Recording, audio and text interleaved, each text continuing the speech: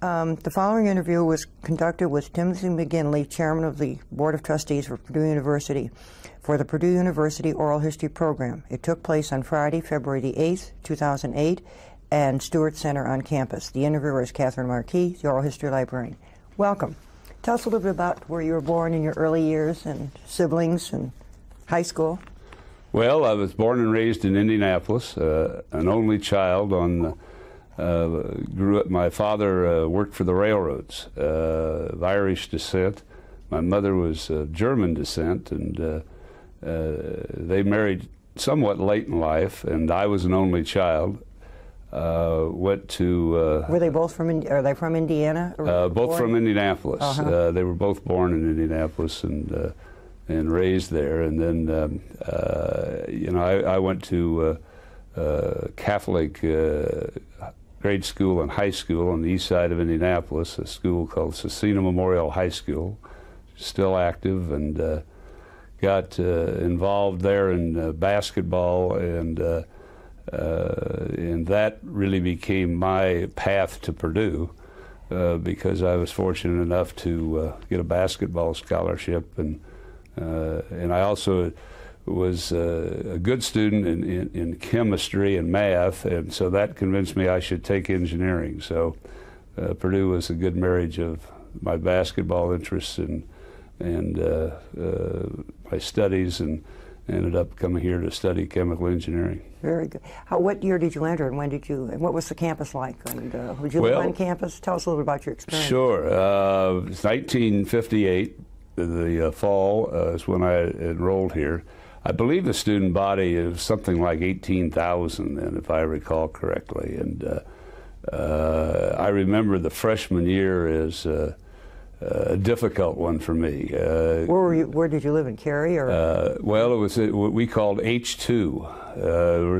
Those were the 3 H halls at the time. They didn't have names yet. I've heard that name. In fact, it was brand new, I believe. And so we moved in there, and I roomed with another basketball player named Terry Dishinger, who was quite a good player. And in fact, he made All-American and was on the U.S. Olympic team. But so the first year I spent really with him as a roommate.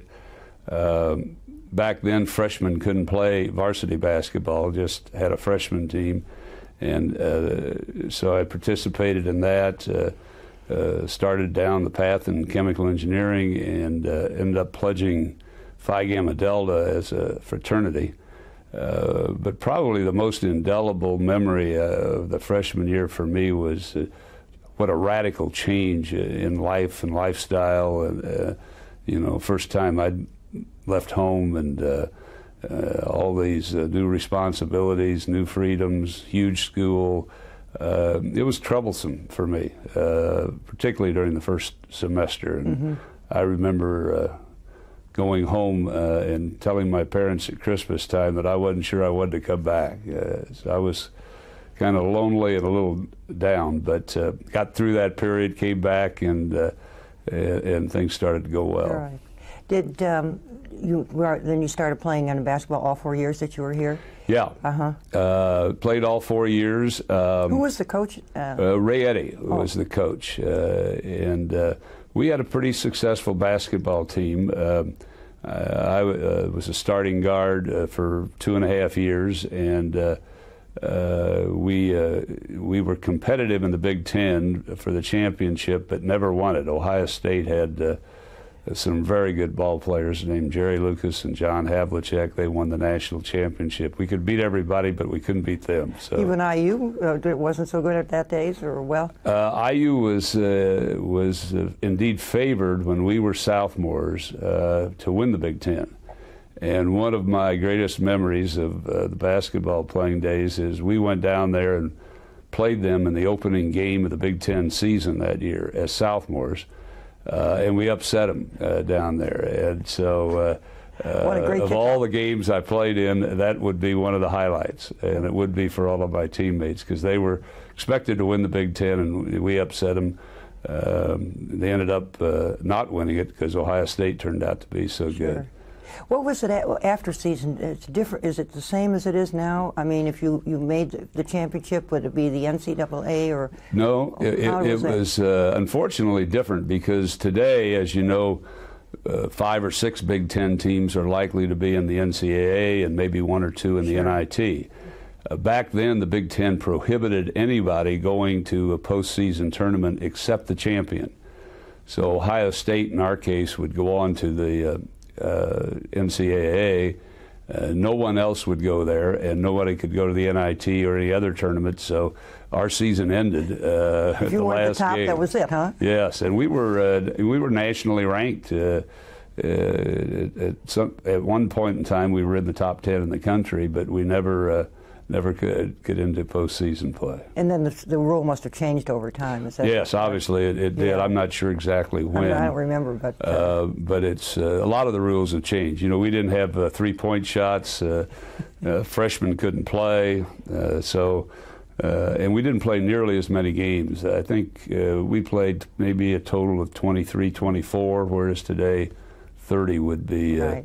And you played was Lambert? Is that where you played? Yeah, we played in the old field house, Lambert Field House, which had temporary bleachers that they put up on either side. I've heard about that. I think it held about 10,000 when they do that, and every game was on TV, Channel 4, and was sponsored by Chesney Potato Chips. I remember that. So, but it was. For me, a great memory of Purdue. A good start to the rest of your career. Basketball, I mean, I've gone on and done a lot of different things, but I really have to say basketball was the catalyst for me, because you know, I came to Purdue on a full scholarship. I couldn't have afforded it otherwise, and you know, it was a successful venture for me. I got to play, got some recognition, met a lot of people, made friends, and even to this day, some 45 years later, people still come up and want to talk about basketball. It's helped my business career. It helped me get into grad school. So basketball was a good for me. One of the people, something I read that President Hovde used to come over and watch you practice. That's true. He was a great fan of athletics. And he had been a student athlete in his day. I understand. He played football at Minnesota, and of course was a Rhodes Scholar, and so he combined academics and athletics. And I think he had a fondness for young people who did the same thing. And we were somewhat unique in that I was studying chemical engineering. Very few athletes would be in that program, and actually got to know President Hovde through basketball, and actually got to know his daughter, who married one of my best friends, and we've had a lifelong relationship with the Hovdes and Hovde family, and he was kind enough to write letters of recommendation for me to grad school and to another program I entered called the White House Fellows Program. Great fond memories of Fred Hovde, and today I get a warm feeling at graduations, because we're in Hovde Hall, right, and we walk down those steps from the president's office, and there's this life-size picture of Fred Hovde looking at me, and I just always smile when I see that. Tip the hat, right? Right. Right. What was Chauncey Village like when you were here as a student? You know, it really wasn't a big part of my life. Mm-hmm. Whether there were some stores, but it was smaller than it is now? I think so. It wasn't that well developed, or at least in my case, between studying chemical engineering, playing basketball, some fraternity life, and then I started chasing a young lady my junior year. I didn't really spend much time at Chauncey Village. Okay. How about the career path after you finished, before you started the company that you have now? What did you do after you graduated? I left Purdue, and it took me 4.5 years to get out. I couldn't quite fit everything into the 4-year program. So yes, and I went to work for Eli Lilly and Company from January until September, and then I went to the Harvard Business School. And was there for 2 years and got a master's in business administration. And then I ended up staying there an extra year as an assistant to the dean. And from there, the path took me to Washington, D.C., in this program I mentioned before called the White House Fellows Program, which is an extraordinary opportunity. Tell us a little bit about what the nature of that. Well, it was started by under President Johnson's presidency. It was created by a man named John Gardner. John Gardner had been Secretary of Health, Education, and Welfare, as the title was in those days, and president of the Carnegie Foundation. And his concept was that in the world at that time, or in the country at that time, there weren't enough young people who got exposure to government and at the highest level early in their careers so that they could benefit from that and take it back to whatever their chosen profession was, business, law, academics, or so forth. And so they created this White House Fellows Program, approximately 15, 16 people a year. You spend it 1 year? It's 1 year, and you work for a cabinet member as an assistant, doing whatever it is that he and you decide, mostly he, decide on what you should do. And it's supplemented by weekly lunches and meetings with other Washington officials visiting people to the Washington, D.C. area. We were probably in the White House 15 to 20 times that year, met with the president often. Wonderful high-level government experience, and then we met so many people that have become lifelong friends from that experience, including the group that I was fellows with. There's been a lot of famous people go through that program. In fact, Martin Jischke was a White House fellow. I thought he also, because and for that matter, so was Adam Herbert, the last president of Indiana University. Interesting. And other people like Colin Powell was in the program, and Sam Brownback, who's now senator from Texas, and leaders in business and academics and industry. So it was a wonderful experience. So I spent a year there in that program, and then the Secretary of Labor, who was my boss, asked me to stay on, so I stayed there for another year and a half and worked for him, and then left. Actually, the story kind of has a Purdue twist. I came back to Lafayette, Indiana, to work for a company called National Homes. My good friend from Purdue and a fraternity brother, Dave Price, who had married Fred Hovde's daughter, attracted me to come back to National Homes, where his father was the chairman and his uncle was the president, and so I went to work for them for the next 5 years. Were you living in Lafayette at the time? Lived in Lafayette, near where Central Catholic High School is, on Teal Road and Bennett Road, right there at that intersection.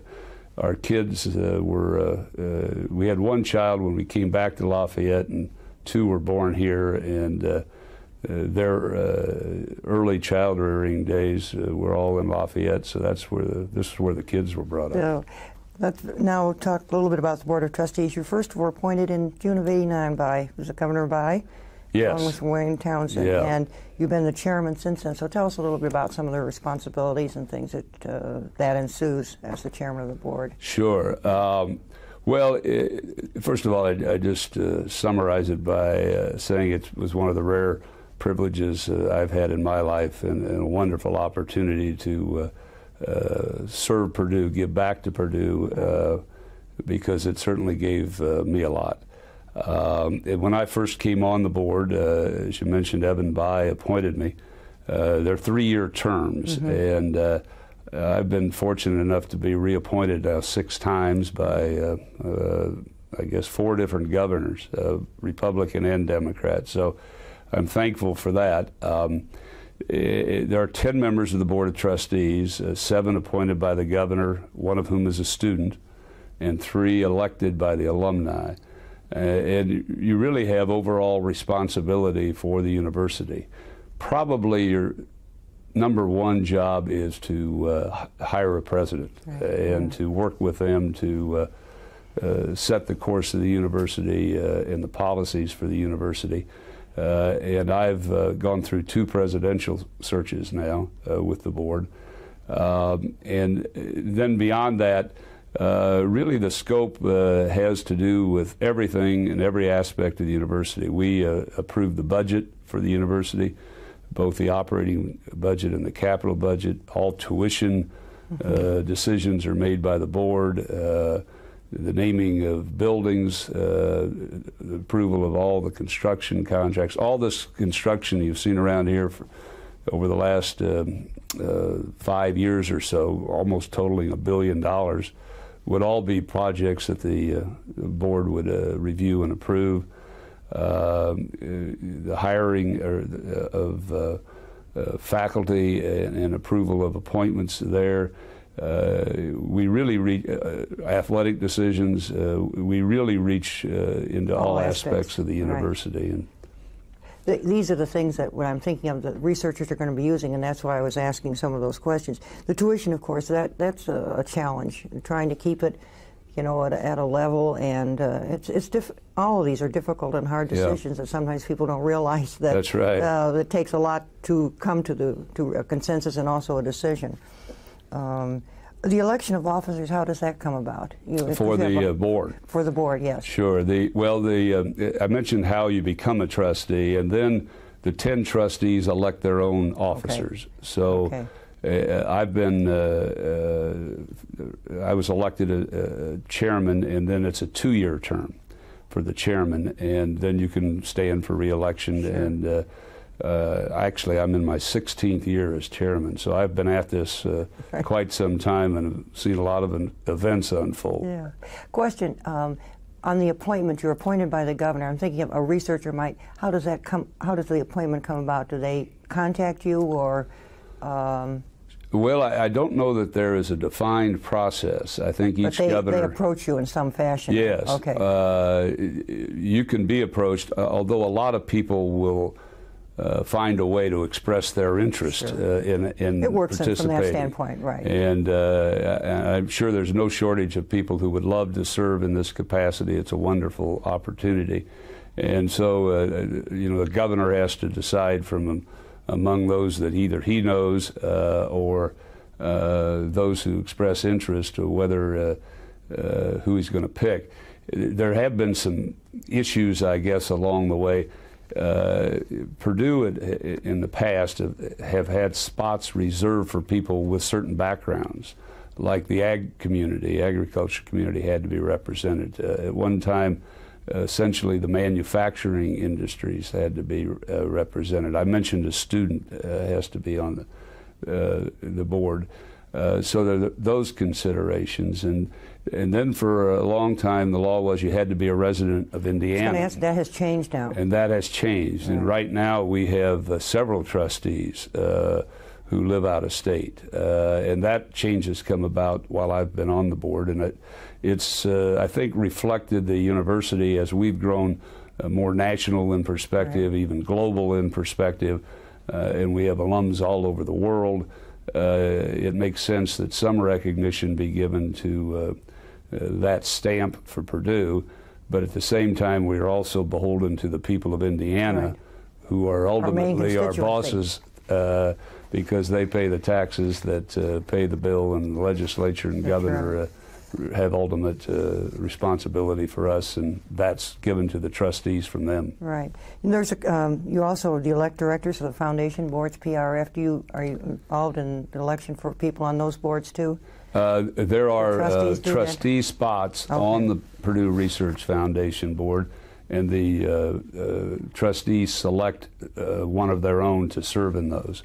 There are other Purdue Research Foundation board members in addition, and those have a different pattern of selection. Okay. And you spoke earlier about faculty promotions and the deans and emeritus, but some of these are delegated as far as to the president has certain things that you work in conjunction with. That's correct. Right? Okay. Yeah, we'll delegate a lot to the president, and essentially work through the president to implement everything that we want to do.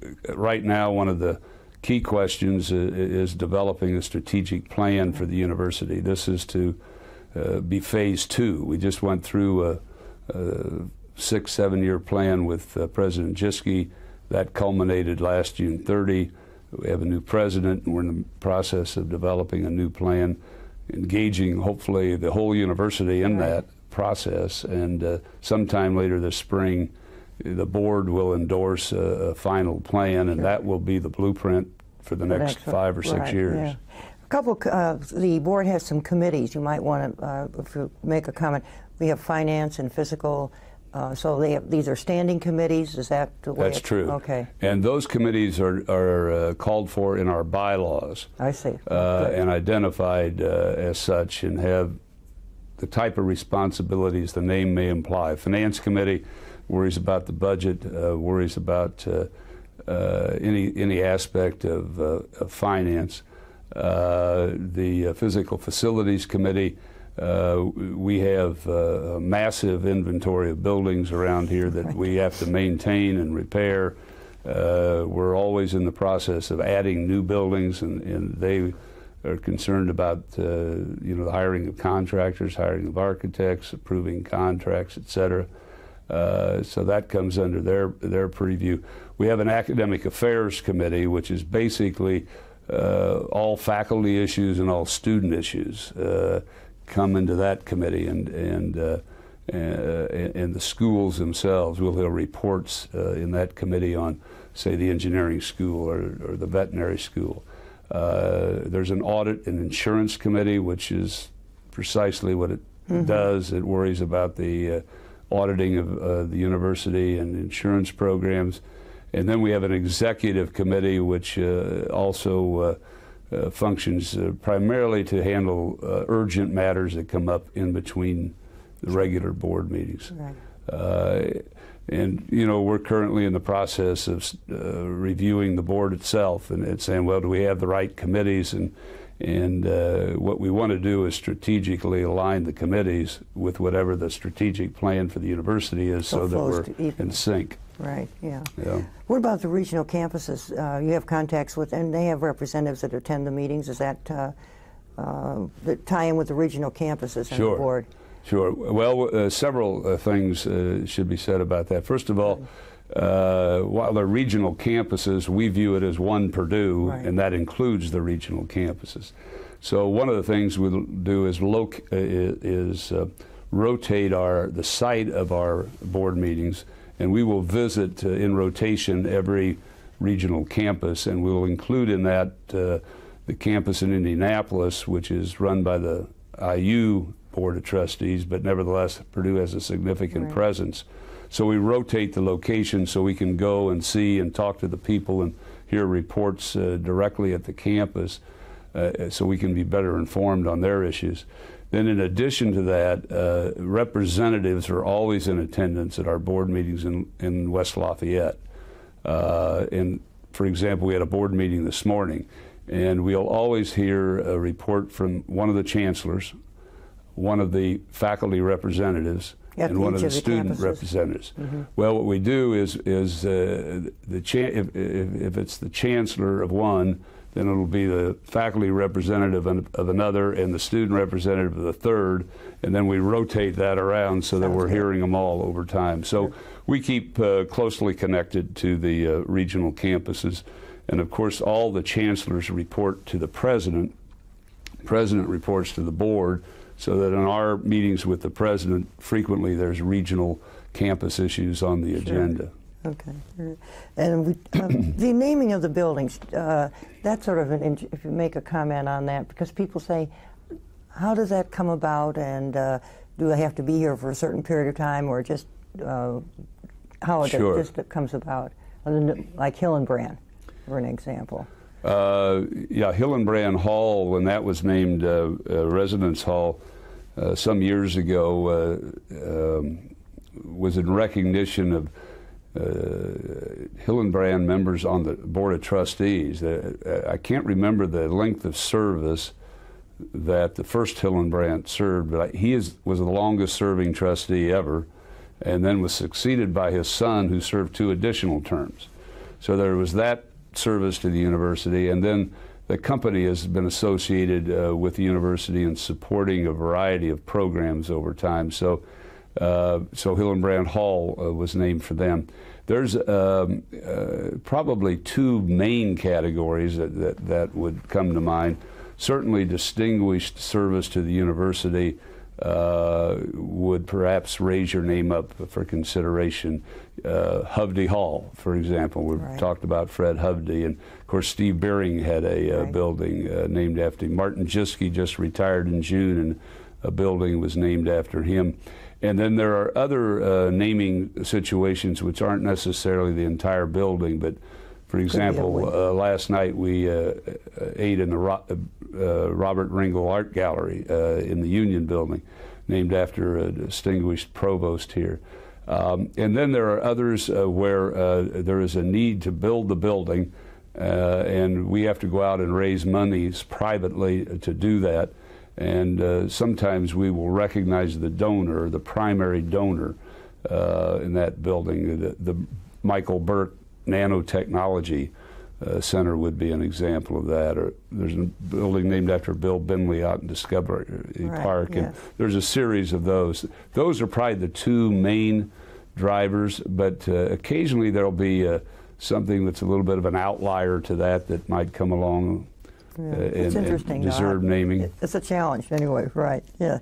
Now, the Presidential Search Committee. You addressed that before. That's, as you said, the hiring of is the most important duty, and you were you chaired the one for the successor for Steve Beering, and then you served on the most recent one. Any comments that you'd care to make on the researchers? Yeah, just a slight correction. I wasn't on the last one, but I was on the board. Eventually, the Board of Trustees makes the decision. But in both of these last two searches, a search committee was established. I did chair the one that brought Martin Jiske to Purdue, and that committee consisted of trustees, faculty members, student, alumni representative, and several chancellors. So we tried to make sure it was a cross-section of the university. And their job is to, first of all, generate applications, generate through a variety of means, names that should be considered. For example, they would perhaps write a letter to all the faculty and say, if you have suggestions from your field of interest, please forward them. And it becomes known that there's an opening. They hire a search firm to help in this. I was going to say, you do have gone with a search firm. Yeah, both searches involved a search firm. And they're very helpful at generating names. And just to give you a flavor for it, in the search that brought Martin Jiske here, we probably had 125 names initially for the committee. And then they would set up a process of starting to wean that down. And that would, you could probably eliminate half of them pretty easily. But it gets a little harder when you get down to the rest of them. And they'll do as much as they can based on the papers that are presented to them, resumes and recommendations and others, and eventually get down to about 20 or 25, and that even gets harder. And they'll move that process down to interviews with candidates, and then they'll take their work and their results and recommend a small number for further consideration. This is a search firm that's doing a lot of the calling, the screening? Yes, exactly. And then they'll get it down to maybe 4 or 5, and then they'll turn that work over to the trustees. And the trustees, the 10 of them, will take that further and do additional screening, checking, interviewing, and finally make a decision on who the next president should be. But confidentiality is the key thing there. Confidentiality, in my view, is absolutely essential, and the reason is simple. The best candidates will not let their name be considered if it's going to be made public, and that would compromise their current positions. If an existing president at another university would somehow make it known he's interested or she's interested, that would become public. They would have difficulties back home. And so to maximize the quality of the candidates, I think you have to keep it confidential. And we did both of these searches. Strategic plan, the forum that just closed, a couple of comments on that. I know you addressed there's a new one coming up, but right. It's very effective. When we hired Martin Jiske, well, let me make another remark to lead into that. Okay. Before we started any presidential search, we always did a rather thorough analysis of the university, the trustees did, including a lot of involvement with faculty, with deans and others, to come up with what we thought were the strategic imperatives going forward for the university. And from that would lead to what should the criteria be for the next president. Namely, did they have the skills proven that matched what you wanted to do. So we would go through that analysis. And one of the strategic, one of the things that surfaced in the Jiske preparation was the need to have a strategic plan. So we wanted someone who had demonstrated that they could create one and implement one. And that was one of the criteria we had before we even knew the name of Martin Jiske. So when we ended up hiring him, it was with the mandate that you should create a strategic plan and let's work with it. And as you mentioned, that was one of his first items to accomplish. The plan was created. It took about a year, and then 5 or 6 years in implementing it and being accountable for improvement and measurements along the way. And I think the results are obvious around here. The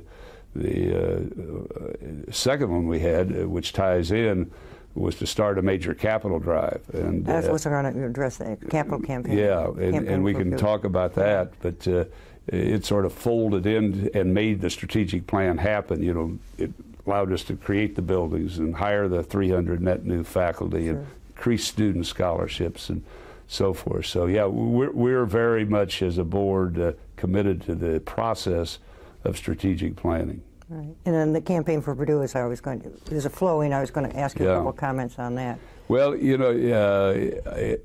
just an overwhelming success. Right.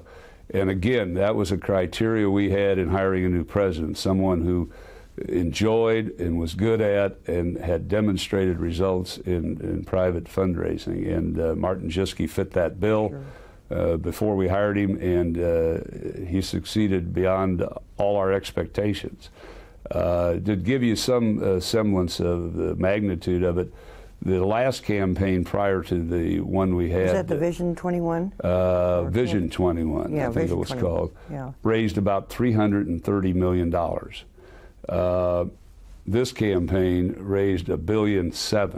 So that's roughly 5 or 6 fold increase in revenues and support for the university.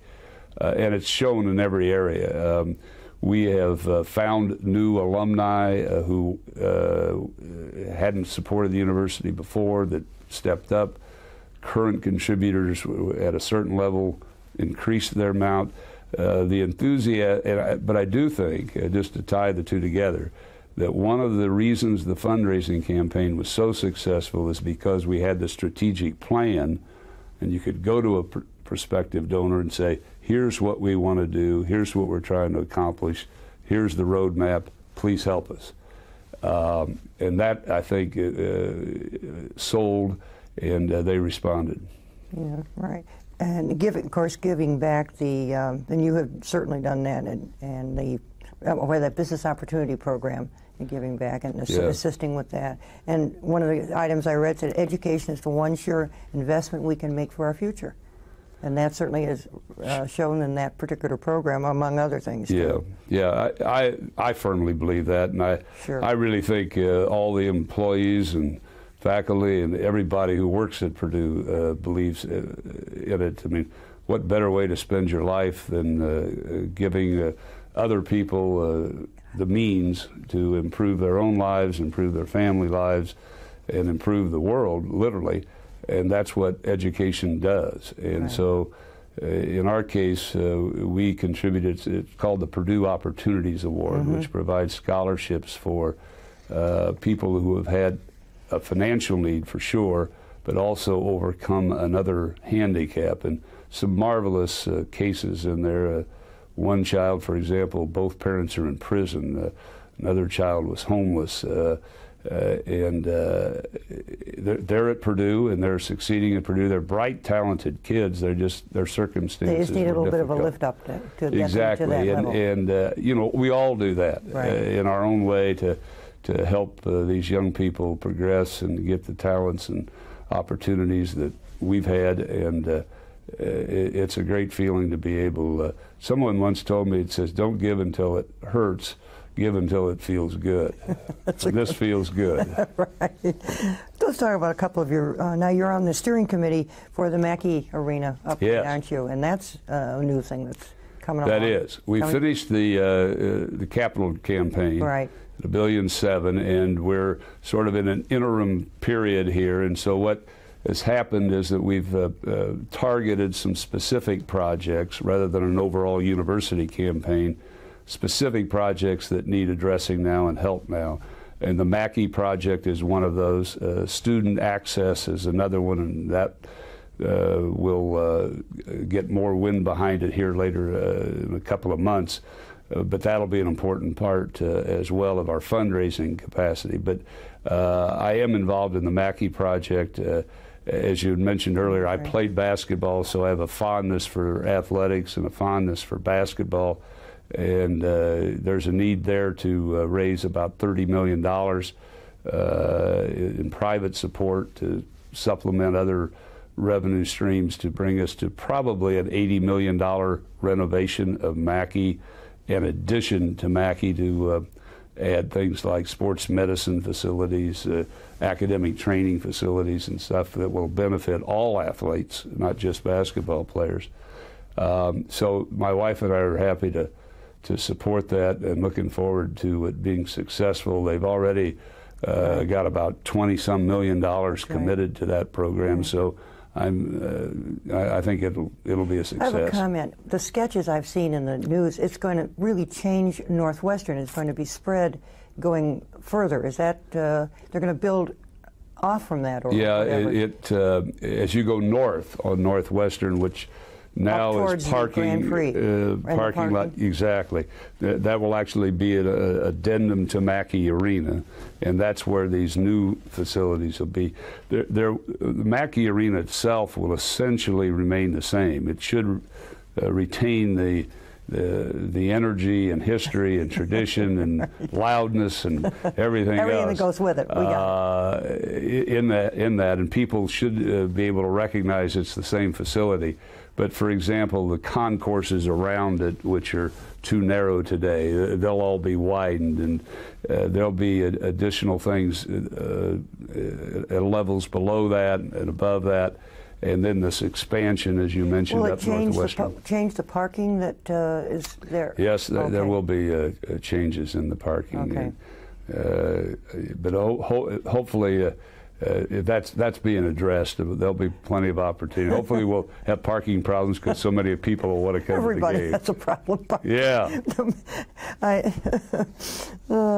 A couple about, have you participated in alumni? You're being a Purdue grad. Do you any participation in alumni activities? Well, Indianapolis or? Yeah, my wife also went to Purdue, so we've been active alums really from the time we moved back to Indiana. And in fact, I got my first connection back to the university in a more formal way. The Purdue engineering alumni started an association, and I was, I don't know whether I was the first president of that or the second, but an early president in that organization. So that was sort of my first formal reconnect with the university when I came back here. And we've been, we're life members of the Alumni Association.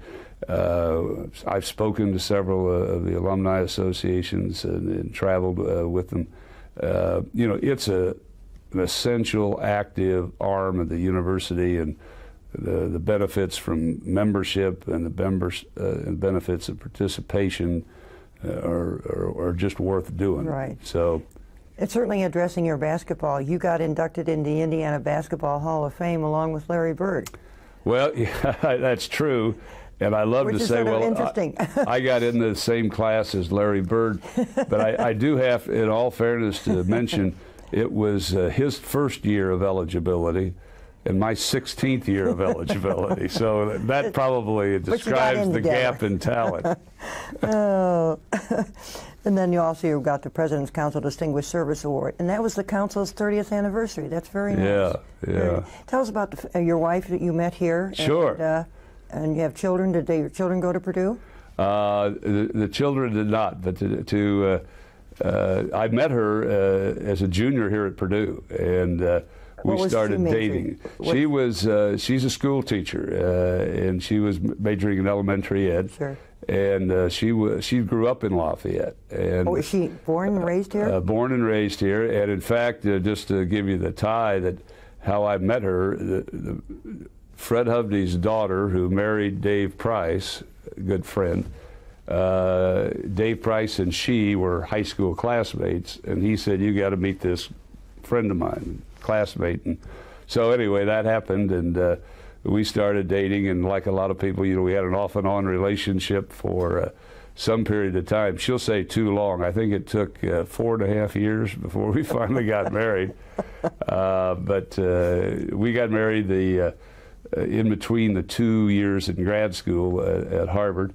Had 3 children, a boy and 2 girls, and now they're all grown and gone. Our youngest at 35 got married this past fall. But all 3 kids, you mentioned their education, all 3 of them have a bachelor's degree and a master's degree. So they have 6 degrees, but I have to admit I've failed as a Purdue salesman because none of those degrees are from Purdue. That's all right. You have a favorite memory of Purdue?